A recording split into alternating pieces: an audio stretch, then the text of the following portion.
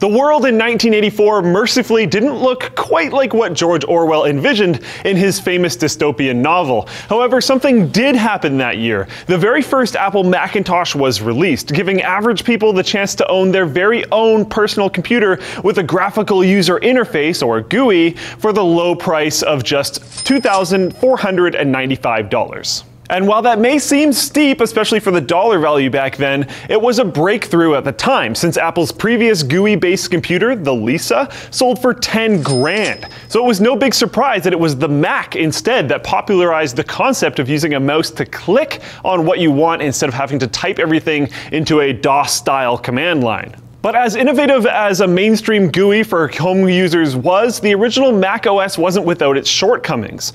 Although it introduced the now familiar file folder, the first Mac OS file system didn't truly support nested directories. DOS actually did this prior to the release of the first Mac, and while the original Mac was also incapable of multitasking for the most part, its more intuitive interface compared to command line operating systems paved the way for GUIs to become standard in home PCs. In fact, there was some pretty messy litigation that went on after Microsoft licensed elements of Mac OS users' interface for early versions of Windows, as Apple claimed that Microsoft borrowed beyond the license terms.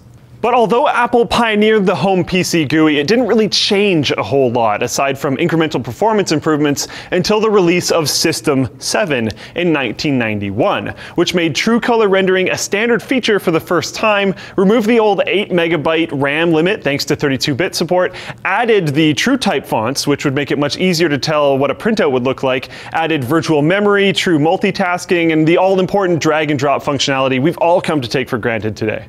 System 7 was also the first Mac OS to support those PowerPC processors that remained one of the core differentiators between Macs and IBM PC compatibles, or Wintel machines, until 2006. And although the move to PowerPC meant an increase in performance compared to older Macs, application support for the Mac platform still lagged behind Wintel computers.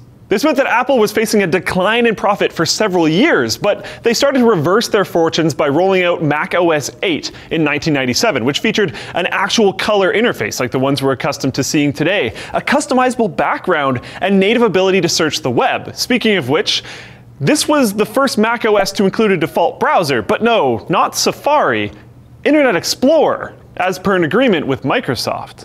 Mac OS 9, released a couple years later, featured things like 128-bit encryption support and better voice recognition, but a massive change came in 2001 when the now ubiquitous OS X made its debut. OS X's underlying code was completely different from all other Mac OS versions in order to be more attractive to third-party software developers.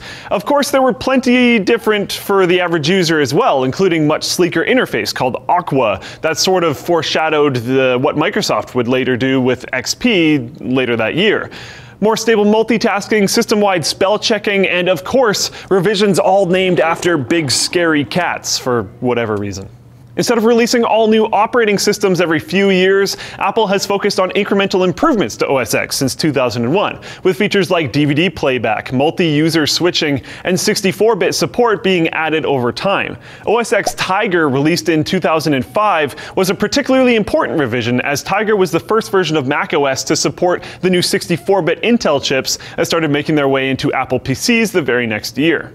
Mac OS's move toward support for x86-64 has made it a more popular program for software developers, meaning OS X has carved out a nice niche for itself in several markets, particularly designers and content creators, especially the ones that are interested in spending $3,000 on a workstation that looks like a futuristic wastebasket. Speaking of content creators, lynda.com. With a lynda.com membership, you can watch and learn from top experts who are passionate about teaching. You can even stream thousands of video courses on demand and learn on your own schedule at your own pace.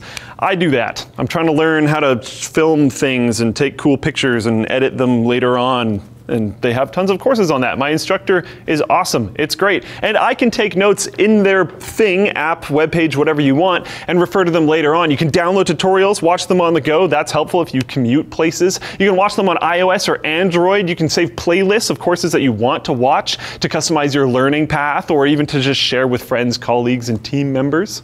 Your lynda.com membership will give you unlimited access to all this training stuff on tons of topics, all for the flat rate of $25 per month. Whether you're looking to become an industry expert, you're passionate about a hobby, or you just kind of really just want to learn something and you're a little bored. Check out lynda.com/techquickie and sign up for a free 10-day trial. Alright guys, like the video if you liked it, dislike it if you disliked it. There's a cool video coming online, it's tech tips. It should actually already be here. I'm not sure though, so maybe click up here. Who knows? But it's going to be about VR. It's a comparison between the Vive and the Oculus Rift. So check it out. Comment down below if you have suggestions for future tech quickies. And don't forget to subscribe and follow.